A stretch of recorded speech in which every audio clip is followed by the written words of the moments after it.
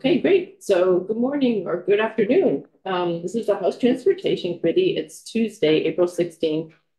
And this afternoon, we are focusing on Senate Bill 184, which is an act relating to the temporary use of automated traffic law enforcement ATM systems with our attorney, Ben Novogorski. We have a new draft of the bill. So Ben, why don't I just turn it over to you? Thank you. Good afternoon. For the record, Ben Novogorski from the Office of Legislative Counsel. There is draft 1.2 of the strike all amendment to S184 before the committee.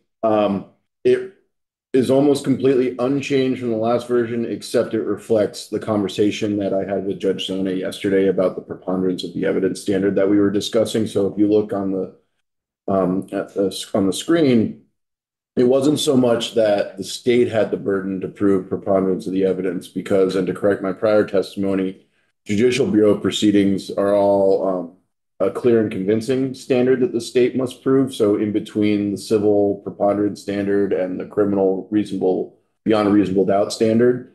But through our discussions, there's this language that in subdivision 2 here that notwithstanding the owner's failure to request a hearing, a Vermont civil violation complaint issued pursuant to this section shall be dismissed with prejudice. That's another change instead of without consequence. It's a more accurate legal term. So what it means is that it's dismissed. It can't be brought again. There's no consequence either. But upon a showing by the owner, and the question that he raises, well, what is that showing? And so that's where the preponderance of the evidence language comes in, is that the owner must show by preponderance of the evidence that the motor vehicle in question was not in the care, custody, or control of the owner at the time of the violation because the owner was in military service. So it clarifies what the burden is on the person at that time. So this is on page, I believe, 16. So. Page 10. Yes. Okay. So does the committee have questions about appreciate that you reached out to Judge Zona directly to help sort rather than us translating back to you. Okay, I already had a meeting set up with him, so I can't take the credit necessarily for doing that, but I used it as an opportunity to pick his brain a little bit. Yeah, that was that was your question. That had been my doubt, and I had written that that's what he had said to do, and so I'm glad to know that I listened that day. Yeah, thank you. So do you want to go? Would it make sense, Ben, to go from the top of the bill? Like there's some highlighted changes. Well, those highlights are just from before, and I know that some had been highlights of changes, others were highlighted for points of discussion. So okay, I'm happy to follow the wishes of the committee. I think it just might help us just to go from starting from page 1, just for committee, we can kind of go through it. And then I know that we have some questions probably as we go along. I think there was one flag about looking at language that our vice chair had flagged about areas where it's the collaboration between the Agency of Transportation and the Department of Public Safety. We just wanted to go through and make sure, because I think it's our understanding that the Agency of Transportation would be taking the lead, and we just wanted to clarify that. Is that correct? Yeah. So maybe as we go through, we can just make those absolutely those flags, and maybe if changes are needed, we can do that.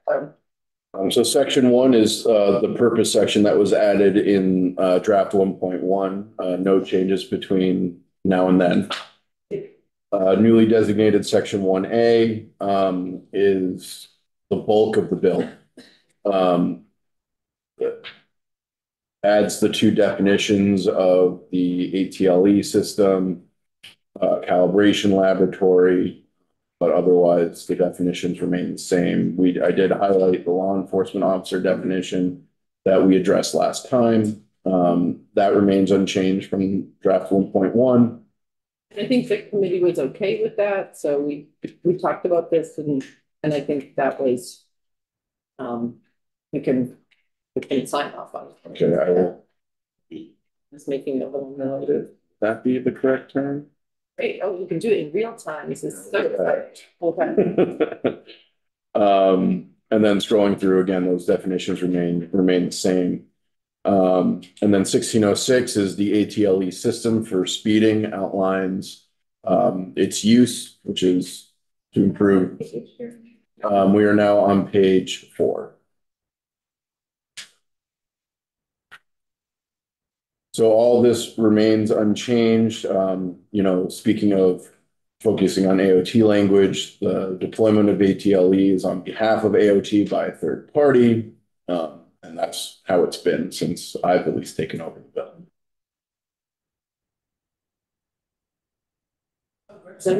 I don't know, I had a question mark about confirms. On my, On page 5, yes, we haven't gotten there I yet. don't see confirms. We're not there yet, I don't think, but that is in this, that is in this. Oh, so we're on 1.2. Oh. Sorry. Well, I'm on the wrong page though. Where are you? I'm on page 4. Oh, you're on page.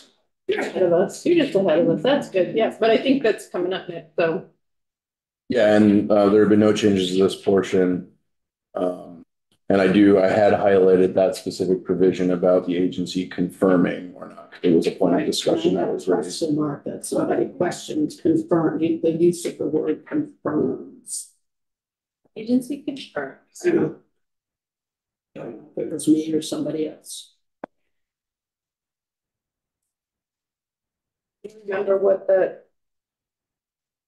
I know we highlighted this, but was. There was also the issue about, I think, the site plan or safety Yeah. plan, So instead of, I think, traffic engineering analysis.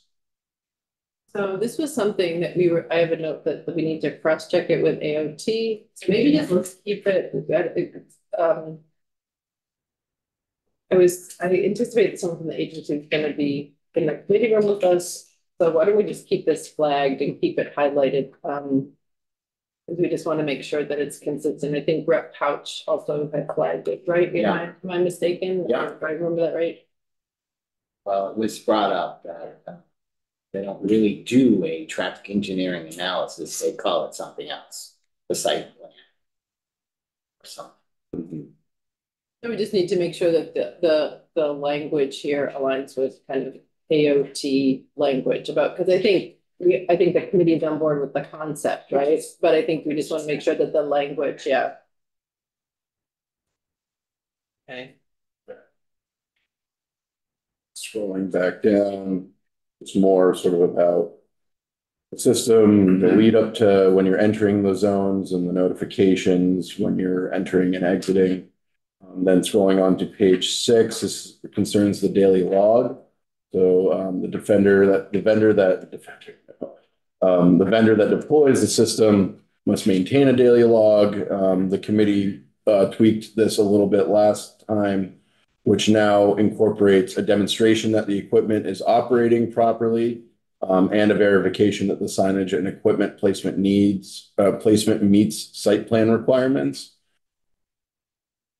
I think Rep Shaw has a question. And the word site plan is not very transportation oriented. Well, I think that was something that was also, I think, AOT input was desired on that as well. Yeah. So it's sort of the same, it's just sort of the same thing. So if they have whatever it is, I'll call it site plan for lack of anything else, that they confirm that it's all done, then here you'd want to confirm that those signs are where they need to go. Just not a very transportation related term. Site plan is more building. And I don't know if it makes all that much difference, but. And that's something that I can either reach out to AOT myself, or if the committee wants to get testimony from them on the record. They call their plans traffic control plans. So. Is that something that the committee would change now? I just gotta check. I was anticipating that someone from the agency would be here with us while we're doing this to do that. I thought that was my understanding, but I'm gonna flag both of these things and maybe if they don't come in, then we might have to check in with them. Happy to do that. And again, just the information that needs to be associated with these logs. The daily log is retained for a period of at least 3 years by the agency and is admissible in any proceeding for a violation involving the ATLE system. In subsection E, the word independent was added to the calibration laboratory for their annual calibration. And then we're getting into subsection F, which goes on to page 7, which is the penalties, where 0 for the first violation, then bumps up to 80. However, you need to receive notice of the first in order to get the second of the second violation, and then 160 for third or subsequent within 12 months. And again, the owner of the vehicle bearing the registration number plate is not deemed to have committed a crime or a moving violation unless otherwise convicted pursuant to other law. Just a clarification, it's my understanding, and I guess I could be wrong, is that fines are doubled. That's a statute currently, right? I'd have to double check that. Assuming that's true, how come we're not making reference to that statute saying notwithstanding, this is what you're gonna get fined? So Yeah, and I can confirm that if that is in statute and that fines are doubled, that might very well be proper to do, is to notwithstand that provision of law. Yeah. Make sure there's no conflict. Yeah. Other questions, Representative Pouch? Yes, thank you. In that section 2, it says, the owners who hadn't committed a crime or moving violation. Is that yeah, I'm a little confused. Is that like before gets the ticket, or even after getting the ticket, it's not considered that? Well, it would just be that a proceeding under this provision would not be considered that. Does that answer your question? Yeah, okay. Yeah. Yeah. Yeah, it's only if it would be in conjunction with another crime that they're prosecuted for, like reckless driving, which is a criminal offense, if you are well in excess of the speed limit. That answer your question? I think so. Yeah. Are you sure? But when you say that we have a moment if you want to ask further questions. We have more than a moment. So is it because just getting your plate captured and your image recorded, that's not, you're not guilty? Correct. You need to go through the proceeding. You have to go through the proceeding. Yes. Okay, got it. Yeah, that makes sense. Yeah. Any other questions? questions? I mean, one of the things, and this might not be the time to have it, but I think the question that House asked kind of touches up about, the data coming in the storage, because it would be, and that might be a little bit later in the bill, but I think we probably need some committee time to hear, to really make sure the committee understands how that works, but also just what the statute says, what's allowable, and who has access to that info. So I don't know if it's here, but it kind of starts to. We're getting there. Yeah. So, retention and preservation. Yeah. I think it's. So I'll hold off on that until we get there. But other questions about the penalties here? Seeing any? Moving on, then we're getting into the notice and complaint. So this outlines how the procedure goes. Initiated by issuing a civil violation complaint to the owner. It must include that recorded image that's captured by the system and mailed by U.S. mail. It must the complaint must include or be based on inspection of the recorded images and data produced by the systems. It must be issued, sworn, and affirmed by a law enforcement officer who personally inspected the images and data. It must enclose those recorded images and at least one showing the rear registration number. Must have the date, time, and place of the violation, and then any applicable civil penalty amount and the dates, times, and places of any prior violation. So that's Representative Pouch, as far as your question about when we talk about penalties, depending on which violation they're at, that information would be provided at the initial complaint that the person receives. And then finally include a written verification that it was operating correctly at the time of the violation and the date of most recent inspection. And that also must now contain a notice of language access services in accordance with federal and state law. And then also include the affidavit that the issuing officer has determined the owner's military status to the best of their ability. Any questions on what's included in the complaint? I think that was so that was just G. You scroll up, right, that was the new, like, that was Jay Green, like, that kind of reflects what that is. So I think that can probably, I think that's pretty straightforward. The committee and that's. Go ahead and. Yeah, no, I guess my only, I didn't realize that we have state law.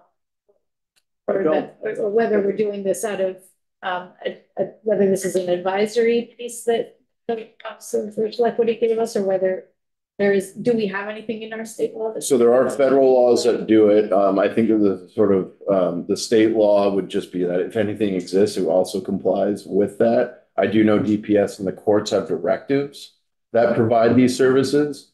And so there's not an applicable state law right now. That's okay, but if it ever were to come online, if you will, if the law were ever passed that did mandate this, it would already be covered. Just curious. Yeah. Like, why are we referring to a law that may not exist? Seems Well, it's federal law. No, it's. Yeah, I mean, I did federal and state, kind of short circuiting the fact that, Yeah. And this not to go down the rabbit hole of research. Yeah, and I guess this is like for a court summons or whatever, like, and this is about the judiciary system as opposed to like the outreach efforts that we'll talk about. Right, so there is a separate provision for that. The courts, like when you walk into a court, the courts are by their own directives required to provide translators to you if you need them. This would just be in the notice and complaint that there would be information to obtain language services, and directing you to or to get that information. Great, thank you. Yeah. Oh, Representative Burke? To this, but if is there a time limit? Like, say you get a notice of a second infraction.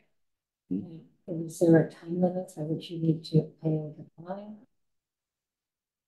There is a time limit if you don't respond. I cannot recall the time limit off the top of my head, but basically, yes, there is. If you don't respond in a certain amount of time, you'll have the default judgment entered against you. I'm just thinking about, people who lost their mail during the flooding. Some people I know are not getting their mail regularly. Right. The mail delivery system is not as reliable. Yeah, and the law does, as far as civil procedure does account for that, where if there is a default judgment entered against you for some extenuating circumstance, you can make a motion to have the default judgment set aside because of that, because you didn't get notice. So there is a process for it. Yeah, if that answers your question sufficiently. I'll send. Yes. Okay. And alongside that, I mean, there's also earlier just above like that, there are 30 days after the date. I mean, there's a built-in time before another Can be issued. if violation can be issued. Yeah. And I do know that there are response times outside of that to cover the situation you're referring to. Okay.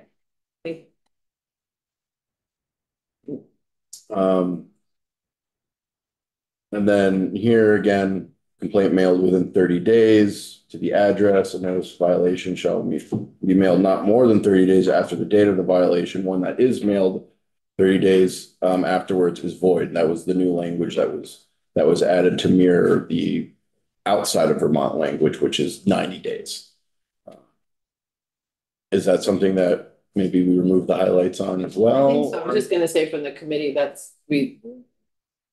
this was something that we asked them to do. So it came from Judge Zone recommendation. So I think we can. Okay, looking around the table. Subsection H, outlines the defenses to a violation. That one, that the motor vehicle or license plate shown in the recorded images were under the care, custody, control of someone else at the time of the violation. That the radar component of the ATLE system was not properly calibrated or tested at the violation. And then we're getting into the proceedings before the Judicial Bureau, which I highlighted earlier. This remains the same with the exception of that preponderance of the evidence standard inserted for the showing that the driver would need to make that they were in the military, and that's why they were not in control of the vehicle at the time. Or some other species too, besides that. Yes. Well, this one is specific to military service. Yeah. But the defense that you're referring to is covered in subsection H. I think we discussed this. I think this can be, the highlights can be tier 2. And the reason why this is a separate provision is because military service people are treated differently in this context. And so that's why the showing would need to be made. So, for example, I think we heard testimony that if there were an officer pulling someone over, issuing a ticket, there's a box to check, right? Military service. Military service. So this language kind of does what that checking of the box would do. Now we're getting into retention under subsection J. So essentially all recorded images are retained according to subdivision 2, which states that they shall only be retained for 12 months after the date it was obtained or until resolution of the violation and the appeal period if the violation is contested. When the retention period has expired, the vendor and law enforcement agency with custody of the image shall destroy it and cause it to have destroyed any copies or backups made of the original image. Any questions about the initial retention policy? So 12 months or the length of the adjudication, basically, appeal or the initial. So if you get the notice of violation, pay the fine, at that time, it's only been a couple months ago, that image goes away. Well, at least for 10 months, they would be 10 months more. So let's say that all occurs in within 2 months. They would still retain it for another 10 months and then destroy it. It says it was obtained for until the resolution of the applicable violation. That's good for Yeah, I guess that would resolve it. So yeah, I stand corrected. Thank you, Representative Shaw. So it's okay, like we had it. Yeah, exactly. Yeah, it covers both scenarios. I hate it when we get nitpicked. No, it's I feel like my capacity is diminished these days. Workshop might be available, so. Thank you. If you want, anytime, feel free to step in. Where was he just reading? Page 10, 11. Yeah, the bottom of page 10. Was it clear enough about who's retaining the data in this section? Is it clear enough in the language of the bill? So it's retained by the vendor. It's retained by the vendor. Mhm. And then the vendor and the law enforcement agency that initially had recorded the images are both deleted. so and so who is retaining the image for 12 months? Is it both the vendor and Well, right now it's only explicitly stated that the vendor does it. So it doesn't explicitly say one way or the other if somebody else is retaining the image. As far as disposal, it's explicit that it's law enforcement or the vendor that needs to dispose of the image after resolution or 12 months has passed. I guess it's a policy decision for the committee if you want to make it more explicit, if you want the law enforcement agency to also retain the images. I guess part of it is my lack of, that's kind of gaining some of the staff laws that we passed around, I would say ALPR, license plate reader, and ATLE. I just want to make sure that that we were very intentional and kind of being narrow about how this data is used, and where it's retained. So is this language, like, is the vendor then held to that same, the same standards? The vendor is, yeah, because the vendor is covered in both the mandate to retain and the mandate to delete or destroy. Okay, because in the past, like, it's really, we heard in testimony that there've been some limited cases where like law enforcement had been using the technology. Now it's not really being used by Right. law enforcement in Vermont. So I just wanted to make sure that we are like really clear about who's. Yeah, my understanding and my read of it is that they do mirror each other. And also with the retention schedule here, there's no mandate that the law enforcement agency retain it itself. So it could be argued that that does keep it narrow. But if they do so happen to have the image, they are required to destroy it within 12 months or until resolution of the case. So no requirement to keep, but requirement to destroy. I see a question. I think that answers my question about data storage. Representative Bartholomew? So what's resolution of the case? Resolution of the case could be payment of a fine. It could be they see it all the way through to a bench trial and the person is held not guilty, or if they appeal if they're found guilty and they still want to appeal it, then resolution of the appeal. Well, that's what I thought it would mean, but then how does that apply to the fine structure where within 12 months for subsequent violations, does it have to be retained for those subsequent violations within 12 months? Well, those would just be the images, not necessarily the record of the violation. This is talking about recorded image shall be retained. Right, the recorded image is. For the records, but the records of the previous violations would still be there for the year. Right, like it's still on. This is not tied to that fine thing. Right, this is just about the retention of the recorded images themselves. Because just to put a fine point on it, there are records that then the court like will retain, and that's separate. That's Yes. separate from it. Yeah.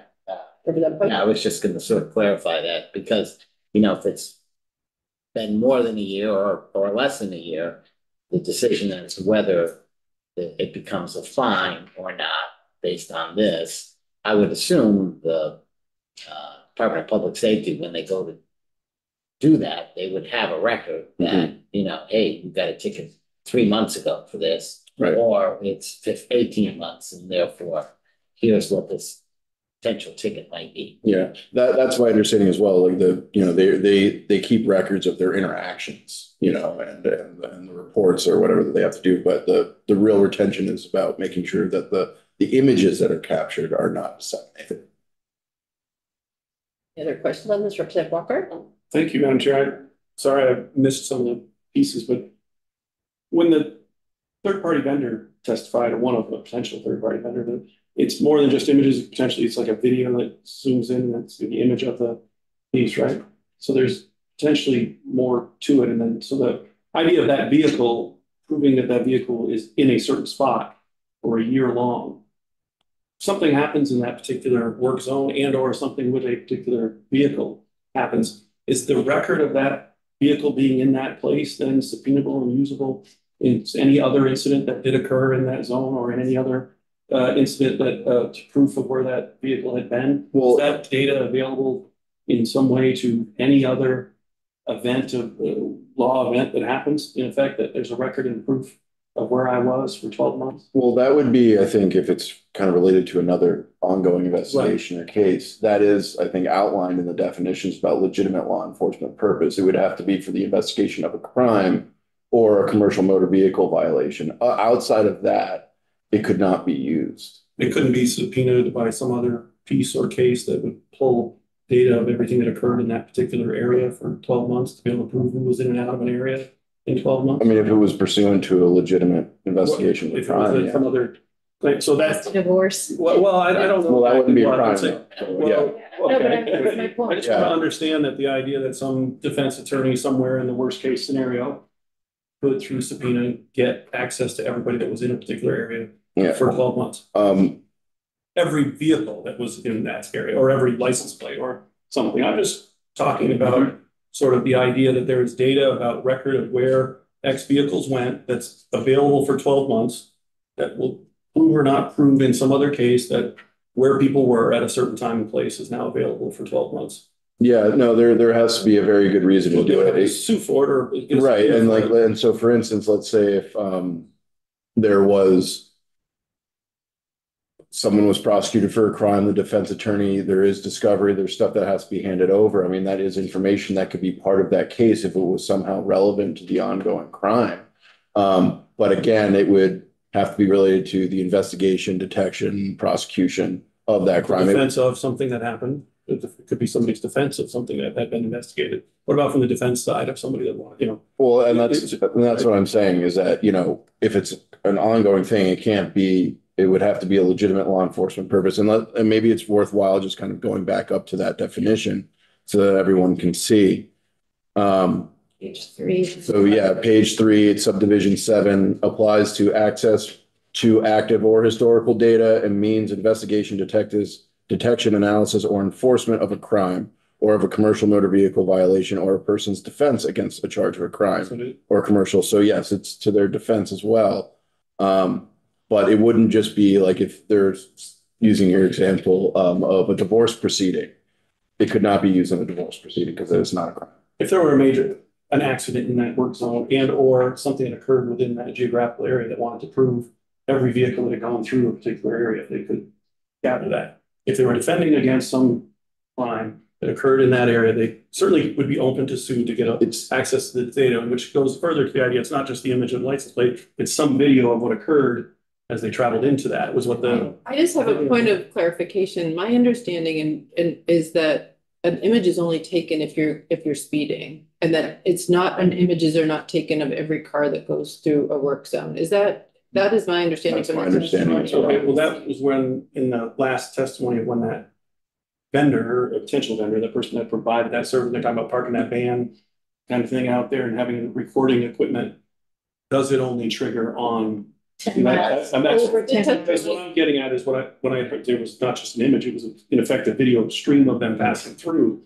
And that would be available out there for 12 months. I really am just trying to get at the real privacy portion of the general public's. What right did they have to know where I happen to have traveled 12 months ago or 11 months ago? I just what I'm trying to. But that sounded like that was an extra package. So if you wanted to be clear, saying it's part of this package or thing that they're gonna. I'm really pushing the really edge of privacy and I want to really understand that as well. That the testimony that we received, because I asked the question actually, like I believe I was the one who asked the question, was like, is it only recorded when somebody is exceeding the speed limit? And the answer was yes. And I think it's an excellent question. I think the questions that you're asking, Representative Walker, are like privacy is there are concerns around privacy. So it's really good that we're serving that. And then we need to be more directive. Well, I thought my testimony, I don't know, was wishy-washy, but he said it all depends what you pay for. It's like a subscription. Well, what do you want to sign up for? So should we just eliminate that from the menu of options, the video part? Well, how do we? When I had heard that part, I didn't understand what was for sure being recorded that may or may not, but if it's out there, then somebody can get at it through here or whatnot. If you're speeding in the work zone, yes, right? I mean, I think that like and then everything around that video that it captured and whatnot. Those are the only, just to be really clear, this is very specific on the back of a license plate. It is really narrow. It's like not like, you know, I don't think we're taking there's not video taking of the larger. Maybe in that, I got thrown off by the idea of the video out of the back of the van and the way that it was recording the vehicle passing through the portion of the. I'll tell you, you may not have been here. I don't. That's why I if you were here with the ACLU is really concerned about that kind of surveillance and this is very specifically about the rear license plate. It's not. I want to make sure. I'll just refer to the recorded image definition as well, which outlines that. It means a photograph, microphotograph, electronic image, or electronic video that shows clearly enough to identify the rear registration plate, the number plate of a motor vehicle that has activated the radar component of the ATLE system by traveling past the system at more than 10 miles above the speed limit. Does that satisfy? Yes, that does my. So that would just the concern of making sure of understanding of how that equipment worked, that somehow they're not doing any more than what that specifically says, is what I guess, and that where it goes to, that is the management of the vendor. There, because other people are like, I want to let him. Management of that vendor, the management of that process, that it's clear enough that is, there's a control factor of significance that really makes that happen. So that's my concern. The way the equipment was designed, it seemed, I wouldn't want it to be doing any more than what it was legally required to do. Well, this is the law that we would be passing, so I think it would. Yes. That as long as the equipment actually does that and doesn't do more than that, then they would be breaking the law. So how does that, it just kind of, if the data's out there of more than what it has to be, somebody's going to get at it in a way. That's what I was kind of, it is a possibility. So I appreciate the indulgence on the concern for privacy and not necessarily understanding the entire testimony. For a couple of other questions, I wanted to have ledge counsel. I see the people with their hands up. You can put your hands down. I got you, but I need to let Art. Yeah, but and I'm not the expert on how the technology itself works, but this is what needs to be recorded. And as long as it's pursuant to that legitimate law enforcement purpose definition, that's the only way that it could be obtained.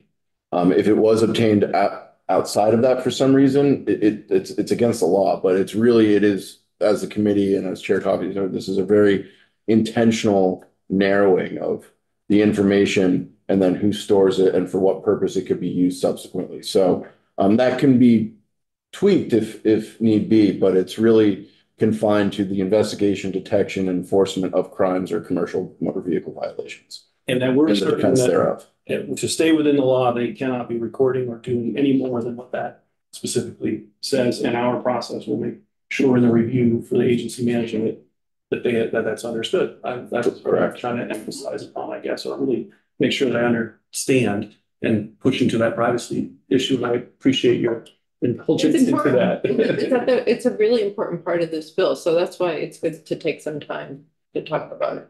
And if you're all set, I'm going to thank you. All set? Okay, Representative Shaw. So Ben, I'm wondering, are we confusing an ALPR system with an ATLE system? Well, they are different systems. They are different systems. Yes. And the laws are different. This was critically creating a law for ATLE systems. There's currently already a law for ALPR. Right. So when I go to the definitions, Mm-hmm. and Representative Walker, they need me the definitions. Thanks. So for the reading again. Yeah. So people can get confused when you read this. On page 2, down on line 9, we're talking about an ALPR system. Yes. And then down on line 13, we're talking about an ATLE system.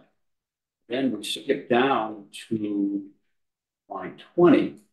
We're talking about collecting data for an ALPR system is stored on the statewide automatic law enforcement server operated by operated by the Department of Public Safety. That's a sticking point on this bill with public safety. They do not want to be involved with basically at all. Was the ALPR side? With any of it involved with this bill at all. So we're not using, we are not using currently staging of historic data on the ALPR system, storing it on this statewide automatic law enforcement server operated by X, Y, and Z, the vendor storing all the data. Right. Do I have that right? Initially. Yeah. Okay. Yes. They retain it, and then we'll get into like preservation and things like that beyond that initial 12-month or adjudication time span. If they get to that point, that all goes away. Yes. All that storage goes away. Unless there's an extension under it. I don't know. Because there are other provisions that do allow for extensions of the retention of the information. I'm trying to figure out a way to get public safety out of the bill as much as possible. And by having this language starting What page are you? on page 2, line 20, in parentheses 5. Is that, I'm not sure what that's saying, but now we're turning the whole thing over to the Department of Public Safety and they don't like that. Well, there's active and historical data. Right. So active data is distinct. And it's uploaded data to individual ALPR system units before operation, as well as data gathered during the operation of the system. So the way, and then any data collected by the system in accordance with 1607 of this chapter shall be collected. We can get into 1607. So with that is an ATLE and an ALPR system. Is it? It is. That's right. Or is it? Oh, I mean, they're defined differently. Yeah. So I think the way to think of it is that it's different data sets, but the way that this bill is structured is that they're all housed in one database.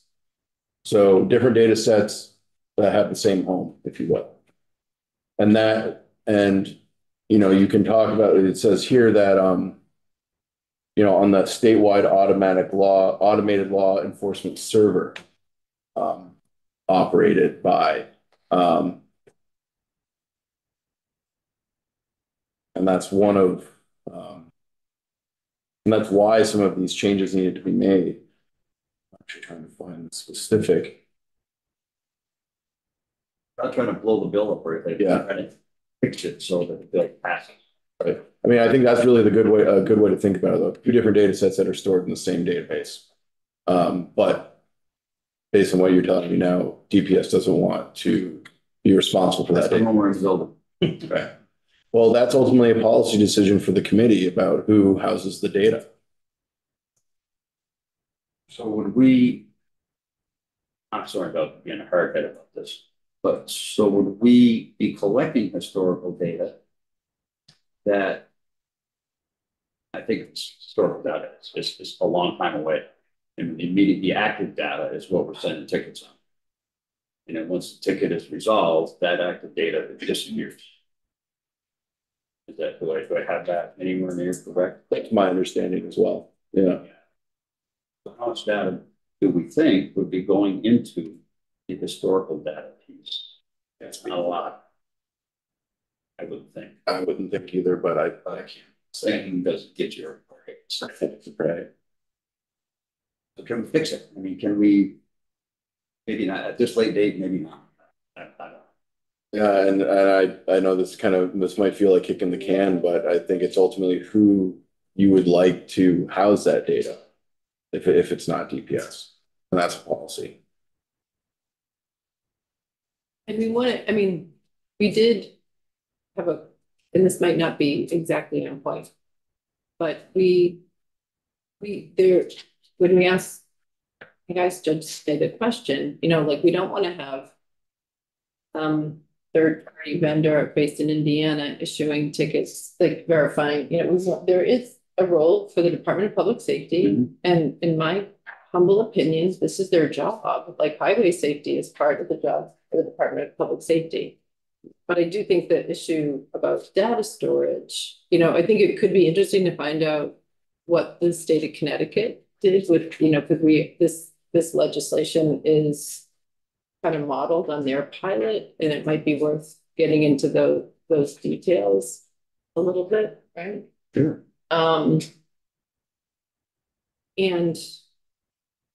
we're also the legislature, so we can, if we think it's that it is appropriate that the Department of Public Safety stores this data, then that's a decision for this committee to make, correct? You know, and you know, we have some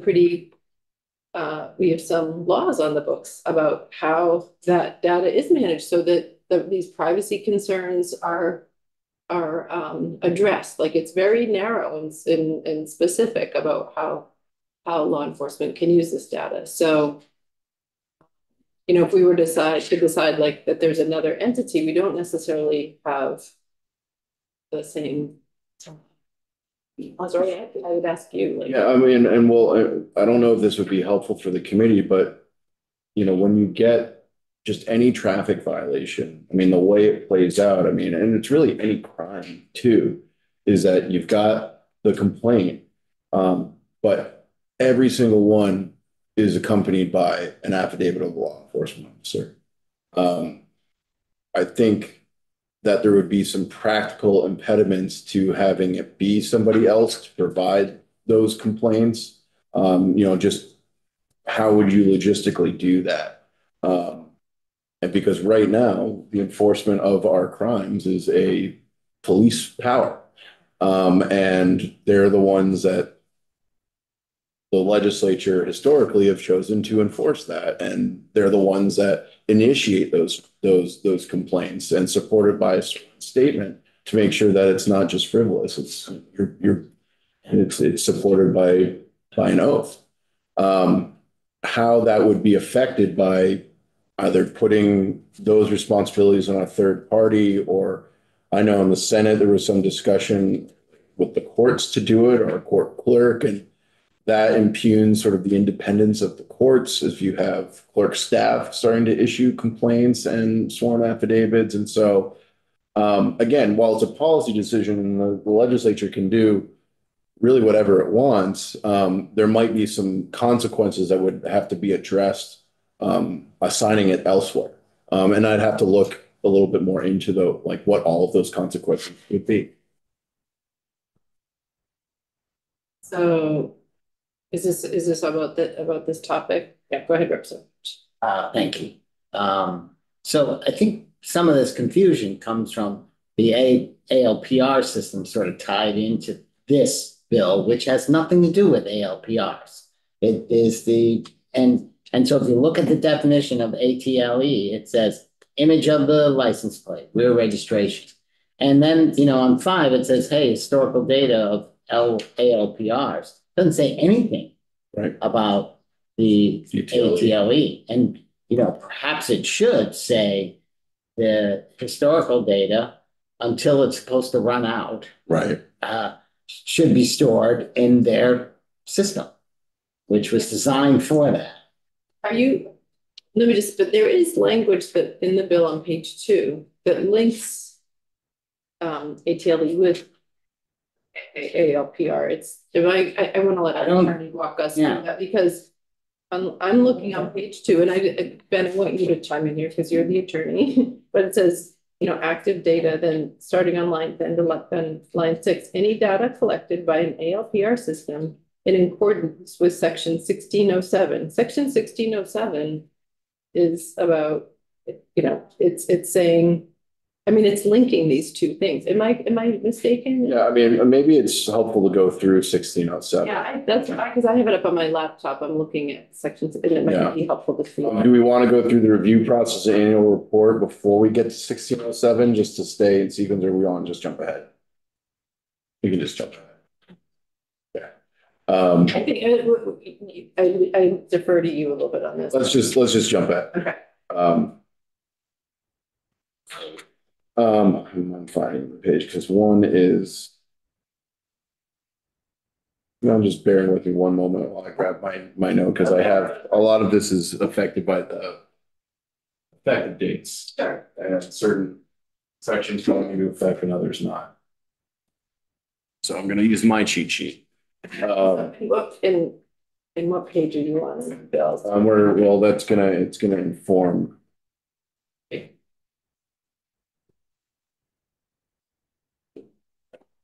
12.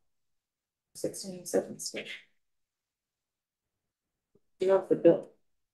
1607. So starts on page 12, but much of it is struck. So really the operative provisions start on page 14. But basically the bill amends 1607 by repealing those definitions. They've moved them to what we just went over, and clarifies the amendments of the remainder of the statute to conform with the new 1606 provisions, which is the ATLE system, and changes the requirement for rulemaking.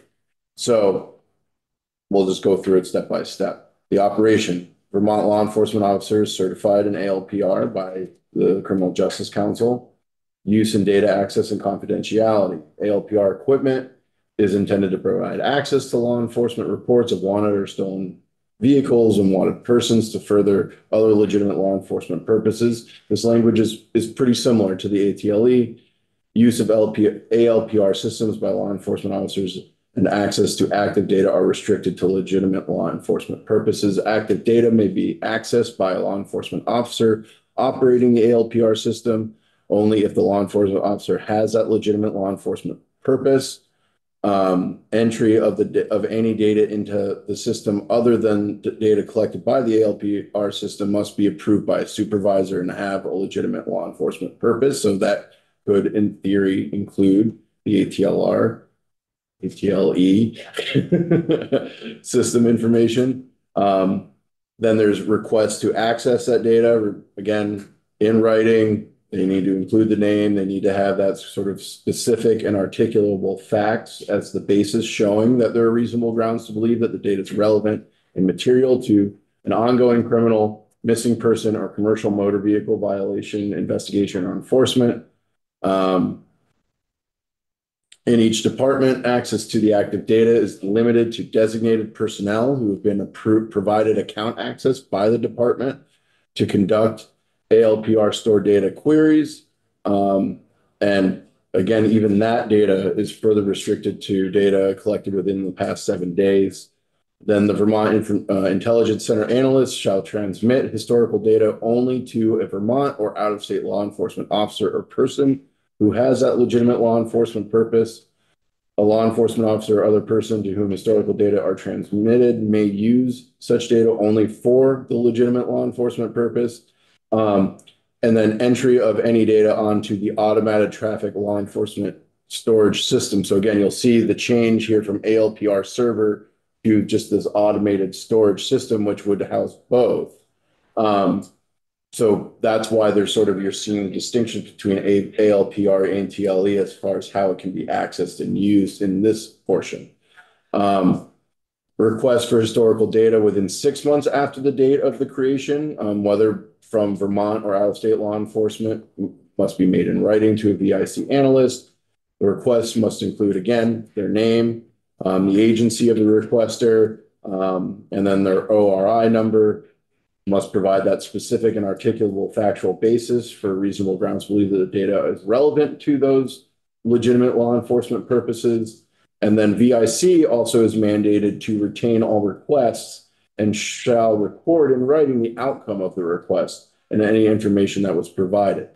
And then they shall retain that information for at least 3 years. After 6 months from the creation, VIC may only disclose historical data pursuant to a warrant if the data is not sought in connection with a pending criminal charge, or to the prosecution or the defense in connection with a pending criminal charge and pursuant to a court order issued upon a finding that the data are reasonably likely to be relevant to the criminal matter. And then it outlines that active and historical data is not subject to subpoena or discovery in a private civil action. So that was sort of the difference between the divorce action and one for an actual prosecution of a criminal offense. And then notwithstanding any contrary provisions of subdivision 2 in connection with motor vehicle screening, inspection, and compliance activities to enforce the federal safety regulations. The DMV may maintain or designate a server for the storage of that historical data that is separate from the automated traffic law enforcement storage system. So there's a segregation there. They may also designate a specific employee to carry out the responsibilities as a VIC analyst and supervisor as specified in the previous subdivision, shall have the same duties as the VIC with respect to those retention requests. So any questions on that? I mean, there is a structure where the database for the two data sets is the same, but how to access that information is a little bit different and is really specific when it comes to ALPR. So, and if folks are understanding, right, that we are like the underlining here, the underlined sections, we are updating statute, right? So so you can see, you look it up through our, you can look it up and you can see where it is currently in the underlined sections are the updates. Because sometimes underlined language sometimes reflects something else, like it's a change from the Senate, but that's not what that is in this. Right. This is an update to the law itself. Existing law. Yes. So does that help clarify things for the committee, of how? It doesn't help We if can the get- acronyms are really close to each other, right, like ALPR and ATLE. But this is an important piece, so questions for Ben for I mean, clarification? do we want to finish just going through, because 1608 is the preservation of the Yeah, why don't we do state? that? It's all kind of connected Let's to do that, and retention. we can have some, and then I think then there'll be some questions. So now we're getting into the retention of the ALPR info, our data. So sent to DPS and retained pursuant to the subdivision requirements of subdivision 2. Again, DPS must maintain it on that single database. So except as provided and in section 1608, information gathered by law enforcement through the use of the ALPR system is retained for only 18 months. After the data was obtained, when the permitted 18-month period has expired, DPS and any local law enforcement agency with custody information must destroy it and destroy any copies or backups. It may be retained beyond that 18-month period pursuant to a preservation request made or disclosure ordered issued under section 1608 of the type of this title. So that's really the extension of that initial retention period. Is the only way that can be done is through how 1608 outlines it, or to a warrant pursuant to Rule 41 of the Vermont or Federal Rules of Criminal Procedure. But again, according to that criminal investigation, prosecution, enforcement. There's oversight and rulemaking. I'm going to skip that for now.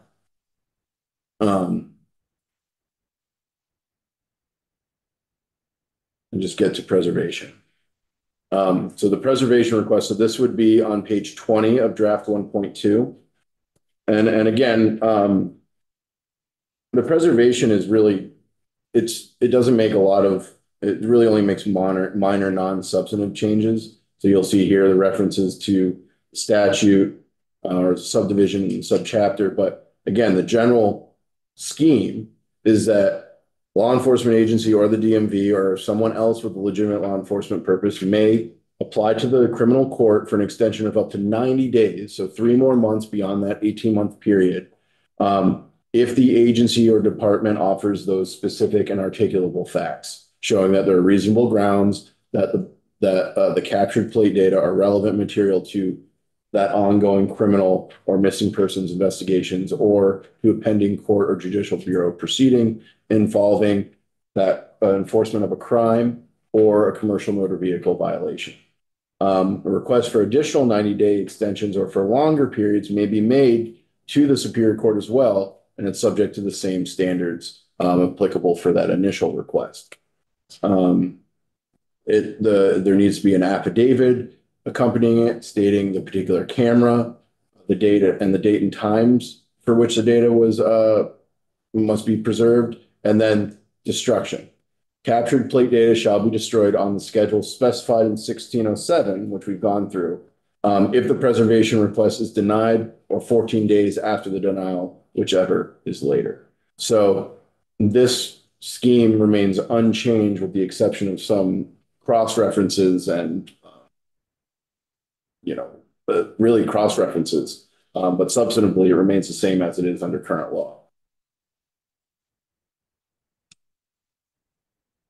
This is a good time for questions from this committee, I think, about that. So Representative Walker, you had your hand up. I don't know if you still.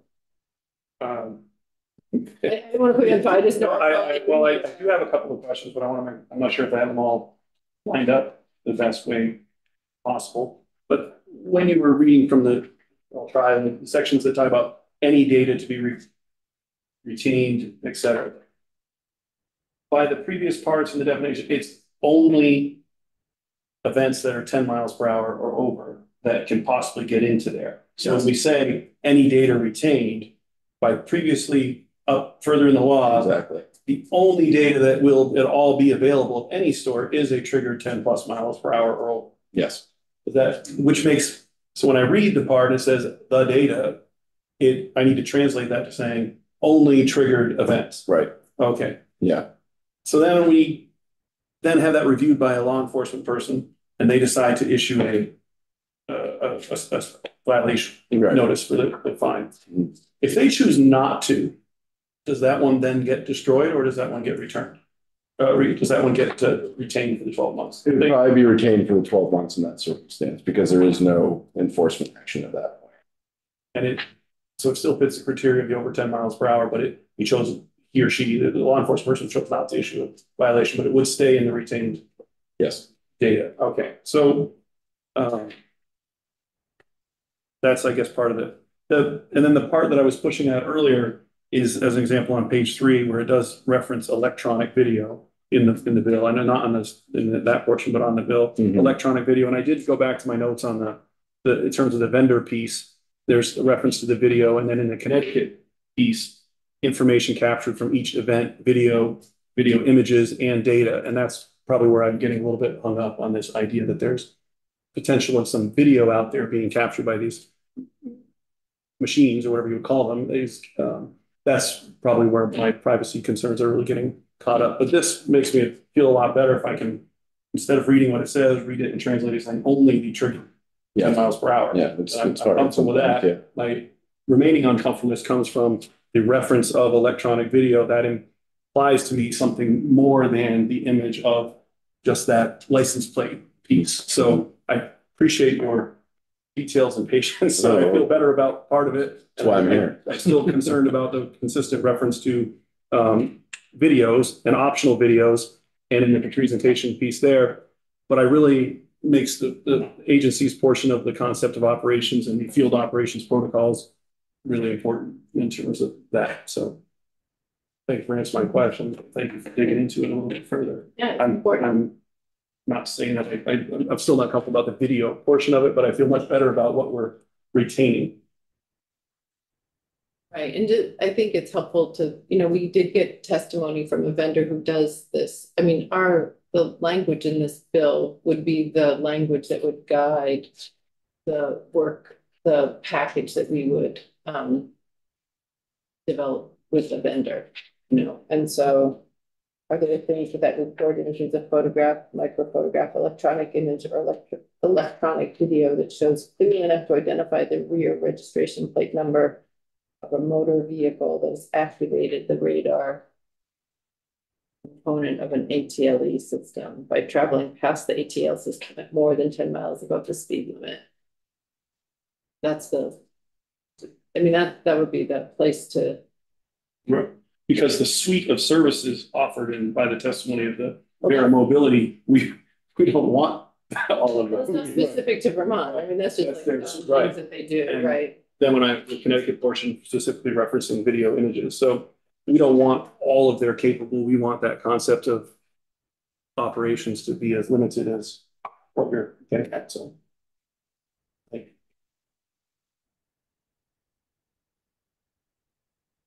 Representative Kimball? Yes, I mean, I think Matt's point makes a lot of sense in the sense that how is it possible to have a video that doesn't include more than just a license plate? I guess is what I'm trying to understand. The point that you're making. What I said was that I think what I'm hearing from your point is how is it possible to have a video which is a motion picture that is only a license plate? And if that is part of what I'm getting at. I really want workplace safety, as I'm sure everybody does. Yeah. I'm concerned about video of our citizens and any retention of anything that might place them at places that it's only the triggered piece. And I'm very concerned about the management of the cost. That's all. I'm not intentionally trying to be difficult. I really want to make sure that the privacy piece is that citizens have a right to go wherever they want to go without any monitoring at any time and any record of where they went, unless they broke the law, or unless they put workers in danger. That's different. I'm okay with that, right? But that's what I'm trying to get at. Right. No, I get it. But so that leads to my question, which is, if we deleted the reference to a video, if we just said only still photographs, would that somehow hamper this? I think it would. I think we heard in the testimony, like to just take a still image without movement. I think it does hamper the ability to verify if that person was speeding. I mean, I think that's my understanding. We heard that? Okay. That's don't what I recall. understood, but Okay. Representative Fudge? Two items, thank you. One is that I think we don't really understand the technology, because I can't believe when you're driving and getting tolls that they're not continually taking a picture, but then I'm guessing, and I don't know it, but I'm guessing the software just sort of says, there it is, I got these license plates. Mhm. And, so, we don't, I'm guessing that's how the technology works. And we would want to ensure that there is no video we kept stored, and not only that. So that was my first understanding of how it works. My second one is I'm now a bit more confused on, where the license plate reader, it's been pushed aside, and then how it's sunsetting or not sunsetting, just, and whatever happened to them. I mean, because I think we're going to get a lot of questions that are associated with those. And, I'm not quite sure. We had testimony and we have a report from 2021. And that was the last time that they were used, but that's the testimony that Captain Lone gave. And we have it on our committee page, those reports that you can read. I mean, that's, I think, what you can see, that they're not being used, if I'm understanding your question. Right. Well, so my question is, why aren't they being used? What's stopping this from The data and everything, they had the compliance to operate them. It wasn't worth the time, so we're not using them, basically. Because we made it really narrow, the General yeah. Assembly made it really narrow so that this information was not just like out there that people, like, because of privacy concerns, right? I mean, it was like, right. it was before my time, but that is what Yeah. I believe, so I mean, that's. there's nothing stopping them from trying to do it within those restrictions. Exactly. Yes, but they won't. They made it clear that they're not gonna go through those hurdles. So, and we are choosing to keep all that still in state statute, even though Yeah, because nobody has any plans to use it. well, And now it's tied to this. They're using it in Essex. that was the last place that they were using, but I don't think They it's weren't. being used, yeah. I don't know how relevant that is, to be honest. I mean, I think when we hear that they just decided they have other ways to do it, they're not using it. That's what we know, but that's the answer. But they've chosen not to do it. They can do it, but there's narrow provisions. And Yeah. that's what we know. And that's the answer, Okay. I think, I think it just it's sort of hanging out there, and it's getting mixed up with this, and then therefore makes it that much, harder to understand and explain the purpose of this versus that. So is it fair to say currently, like a town's local police department could use this technology to if they wanted to, like, to ALPR, yeah, yes. they could use it. So sometimes we're hearing like, well, towns want permission to do it. They have it, but there's requirements about what they have to do. With and some of them are deciding after trying it that it's too onerous. Just, too cumbersome. But I don't think that's the same as what we're asking them to do here. This is as a third-party vendor. We got testimony of like that, how to alleviate the third-party vendor can alleviate the administrative burden piece of it. That's what. Mhm. And I get that. It just it makes it messy. I think in my trying to keep the two separation between the two purposes and how they work. But are you clear on how they work, or okay? I just want to make sure the committee needs, like, it's good to have this discussion among the committee, because these are questions that our colleagues will ask also. Yeah, and my point being is, if we just wrote a bill just for this, it would be a lot simpler and not as messy. I think there are some people in this building who would never support that, though. because I think there's a reason why there's some really narrow uses of this technology. Right? I mean, that's the reality. So more questions for Ben? We got him here as a representative job. So. Good. We're not The gonna next- get through this. Definitely can keep the question. Sure. And on page 2, we do need a 1605 definition section entirely, because we have sealed that section later on the bill in section 6. Right. And the only language I think we retain is the definition of what an ALPR is and what an APLE is, which are two entirely separate systems. Right. And the reason why is that when you get to the bottom of the bill, there's 1609 that prohibits the use of those two systems. And that's why there's the definition of those sections. That makes sense. So it's all, yeah, there's 1609 here. So if federal funding wasn't received and everything didn't go into effect, essentially 1609 would occur. And that's why those two definitions are retained in 1605, because they're referenced in 1609 in the prohibition. Pretty confusing, the whole bill pretty confusing, because at one point we intertwined two and another point we separated.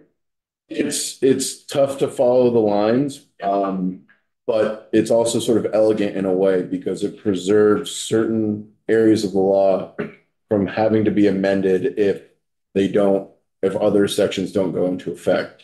I mean, I really have to credit Anthea on this. I mean, the level of thought that she put in and sort of the springing of certain provisions when there's funding or not, she did an excellent job at really making the mechanics of it work so there wouldn't have to be later legislation or subsequent.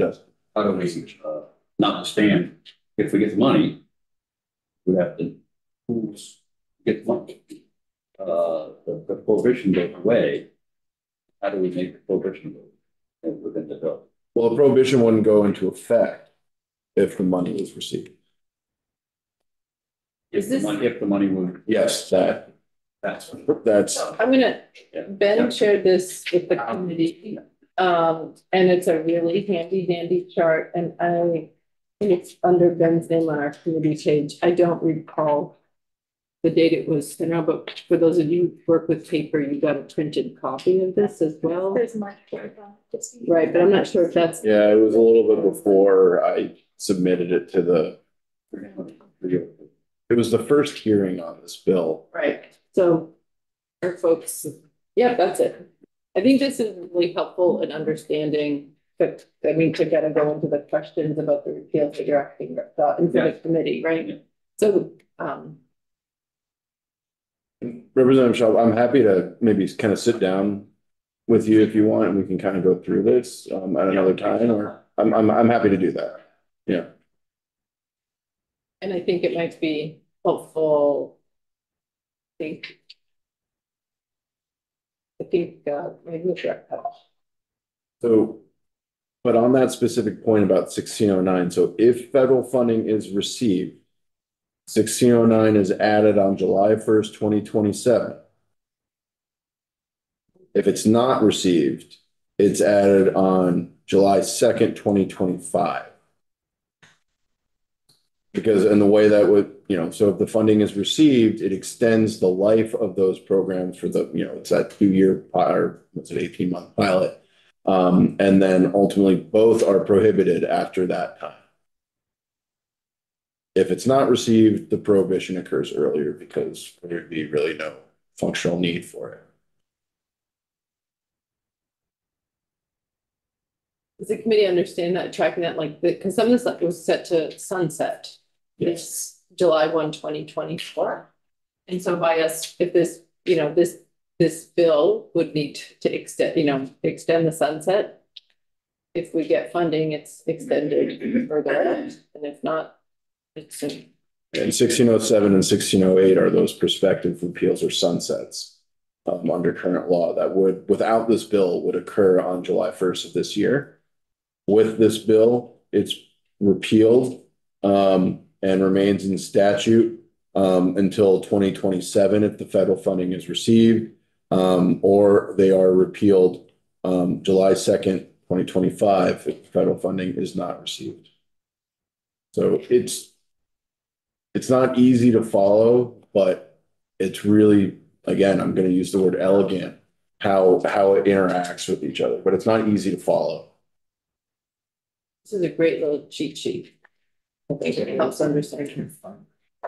Look up, get up our committee page under Ben's name. I did, yeah, I didn't find it either. Well, I can email it around after the committee hearing again, if you'd like. It should be in your email. I'm pretty sure we sent it to either Jamie or I think it's you. If we reached the end, that's, I'm gonna make sure that we got to do our walkthrough, and then, Michelle Bloomhauer came in. We have a couple quick questions about AOT language that we might be able to resolve, but I want to make sure that we got through. Yeah, Got through it. I mean, unless, oops. Back. Here, let's see. Yeah, unless there are other portions about the outreach, and all that could be, I skipped over that to kind of get to the preservation. Sure, why don't we just look at that language real quick? Because we did leapfrog over that to get to some of these.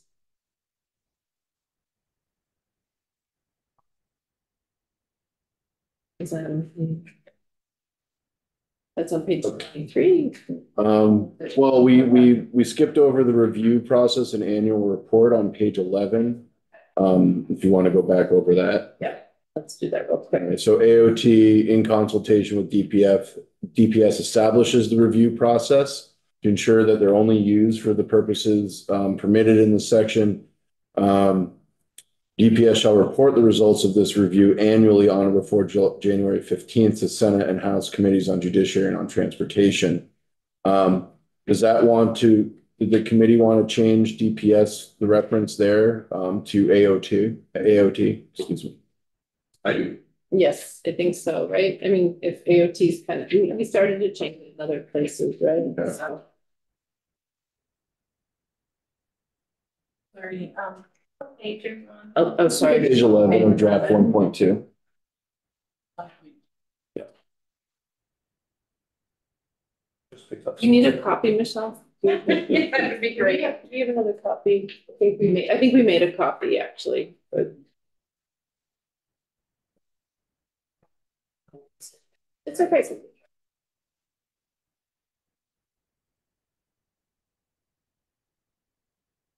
Thank you.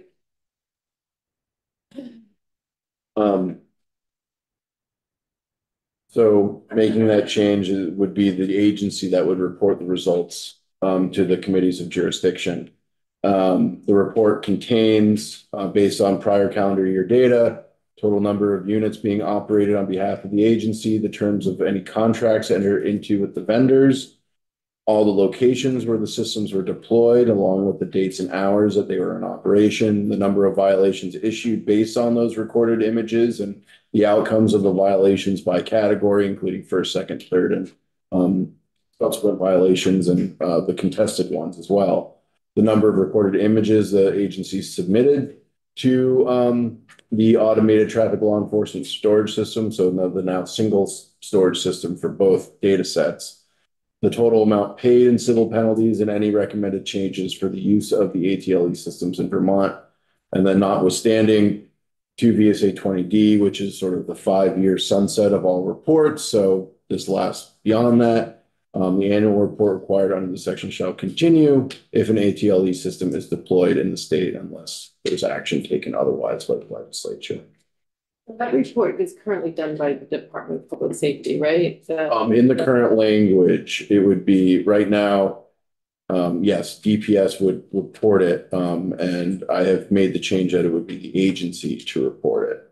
That might be, I'm just looking over to Michelle. Yeah, I think that would be fine, because we will be managing all that sort of analytics related to the pilot, and I think this would be overly burdensome for DPS to administer, given sort of all the elements and how the elements relate to the pilot. You know, I think what will happen is once we better understand how through the pilot, how a deployment of this nature would move forward within the state resource pool, employees, departments, availability for deploying a program. There may be some elements that we have assigned to AOT currently in this bill that we would recommend go somewhere else. After the pilot, like, After the pilot. would kind of inform that.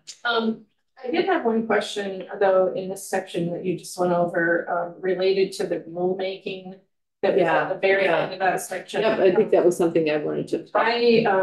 I would recommend against putting anything related to rulemaking in here, because that could just be something that will take this effort off track.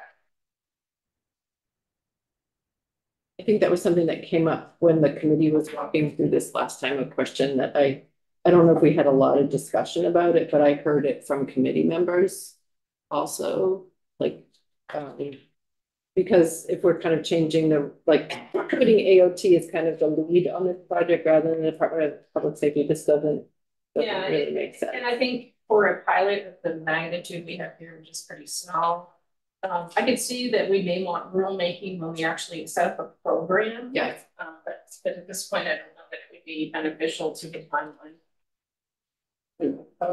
Yeah, like, other folks on board with that? Yeah. Yeah. And I just want to highlight that this is the way it's phrased. It's discretionary. It's not required. It's may adopt rules. But it's a policy decision about keeping it in altogether. So.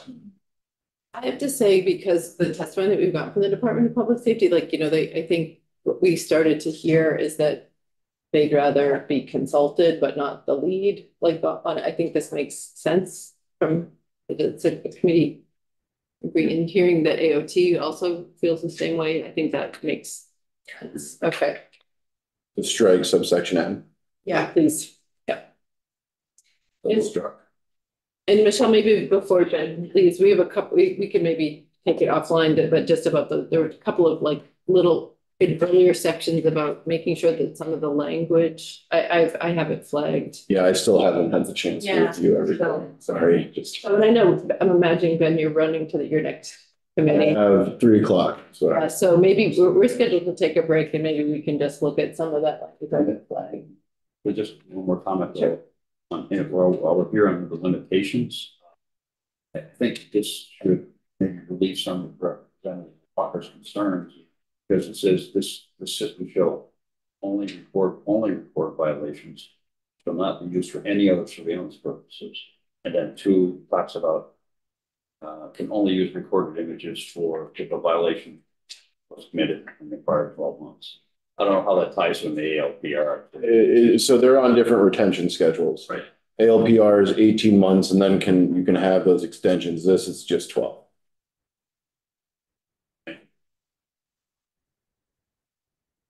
So I think this is great. It's been a good 90 minutes working with you on this. I think there are a couple of more changes. I also, just for the committee, I believe, my understanding is that House Judiciary is going to be taking a look at the sections of this bill that relate to the Judicial Bureau. So we'll see. I mean, I think on our agenda, we have that we might possibly vote on this tomorrow, but I think in all likelihood, we're going to need to delay that just to have some more committee discussion with you. Like tomorrow, but we'll have you in tomorrow just to kind of try to wrap things up a little bit more. Do you want me to have, pending the discussion for the next half an hour, an edited version ready to be voted on just in case for tomorrow afternoon? If we could try to do that, we'll see. We'll see. Let's see where we are, but let's try. We can always try. And then we might need to just make sure. Just want to make sure that we have room for if the House Judiciary Committee has any concerns. So we can. How's that sound? Okay.